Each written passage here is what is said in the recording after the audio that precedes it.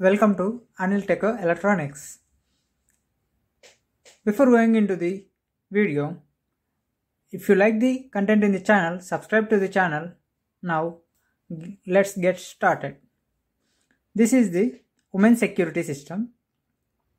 The components used in this project: Arduino Nano, GPS module, voltage regulator, buzzer, and push button. The clip is for connecting battery. The women security system is more useful whenever the women get trapped. With the help of this system, we can track the woman where she is there. Now we will see the working process of the system. Now the system is on. We are using Blynk cloud for this project.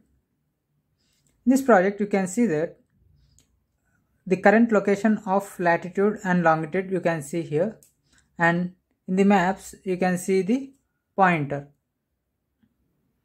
Right. If any woman got trapped with any one of them, she can press this button. This is the SOS button. This will be in her hand. Whenever she feels that she is going to trap, she can press this and you will get the notification immediately. Please help me, I am in trouble. The one who has subscribed to this topic.